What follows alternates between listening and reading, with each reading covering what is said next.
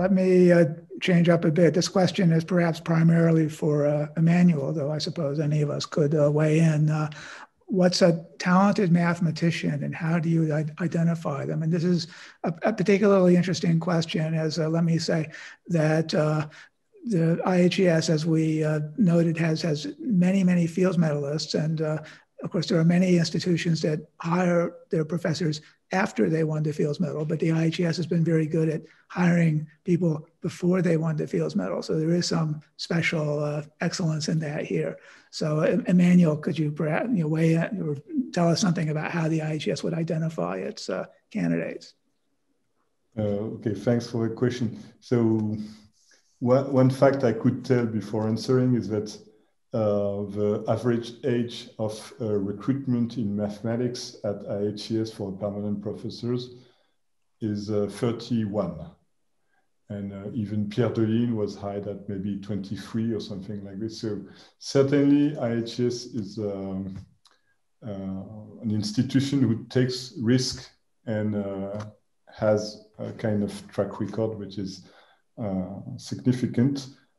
But so it just means that we have to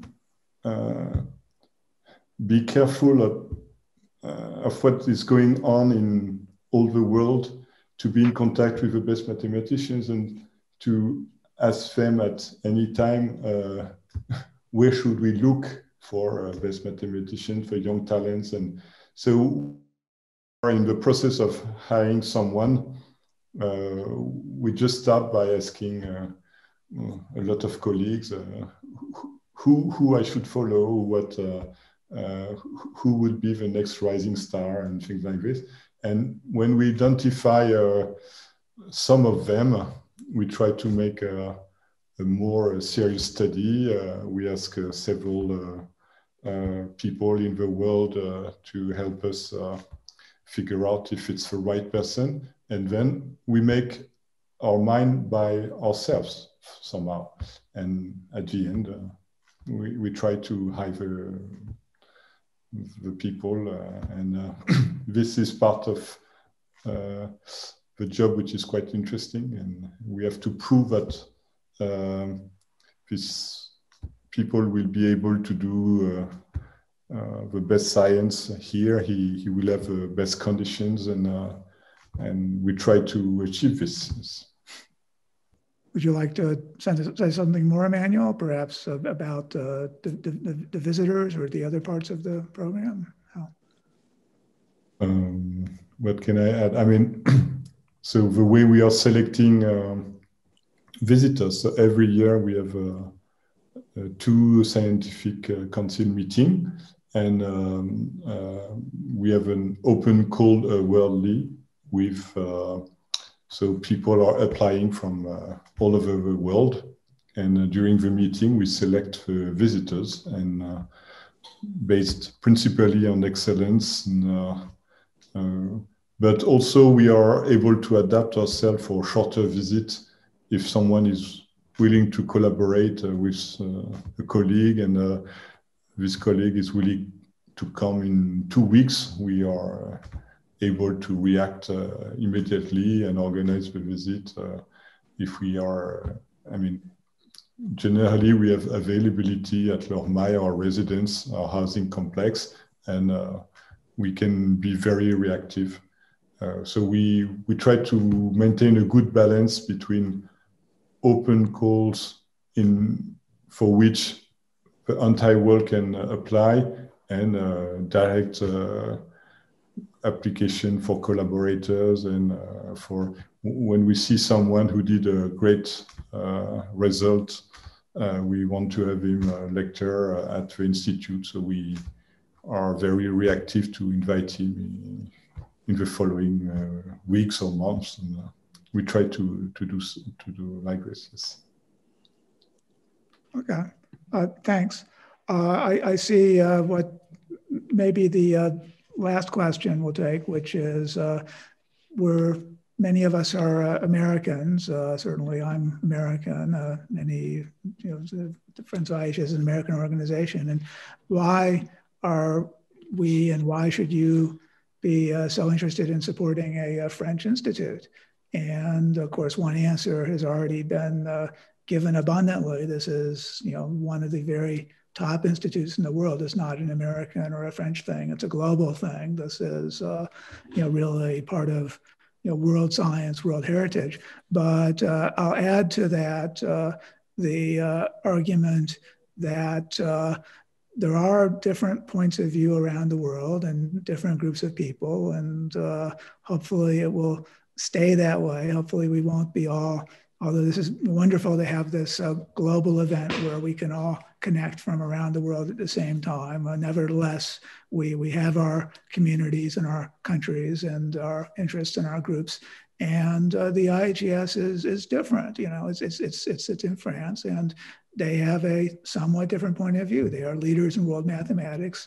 They are French. They are Russian. They draw on many nationalities. They are American. There are many American visitors. They have been American permanent professors, but it's different. And so we are not just supporting science and math, we're supporting this diversity of the world of science and mathematics, which is really essential for its future progress. And so let me encourage, well, first of all, thank all of you for your participation in the event. I think this has gone very well. And let me ask the panelists if they'd like to add more comments before we close off. Marilyn, did you? Sure. I actually do have a comment to make.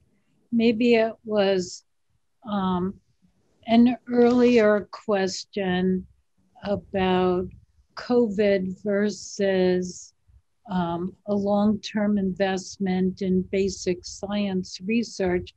Probably a lot of people on the Zoom meeting, probably a lot of people are investors, and everybody takes a diversified portfolio, I'm sure, with their investments, and having some, you have your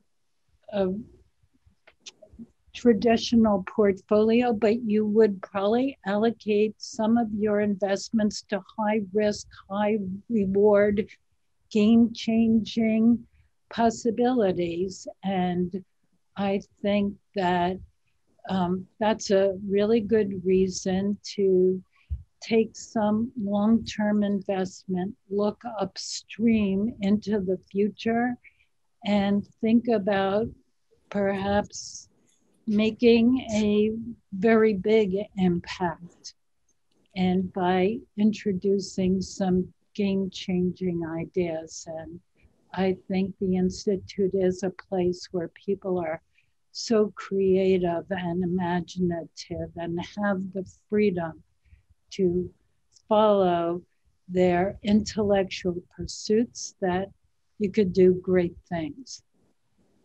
So.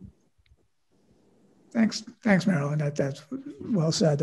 Another excellent argument. So I thank everyone for their participation and their support. And I encourage you all to look at our website. The Friends website has been posted in the chat, the IHES website, to find out more. We have newsletters. We will, all things permitting, hopefully have a gala next year where I hope to see many of you in person. Thank you, Marilyn and Jim. Thanks, Slava, for that excellent talk. Thanks, Emmanuel, for the very timely discussion of both the challenges and the opportunities of the IHS. I'd like to thank Claire Lenz and the whole staff of development and otherwise at the IHS for the that very nice film and for putting together a great event. We can salute them or clap. And again, thanks for participating in our first virtual event. And let's all keep in touch. Thank you.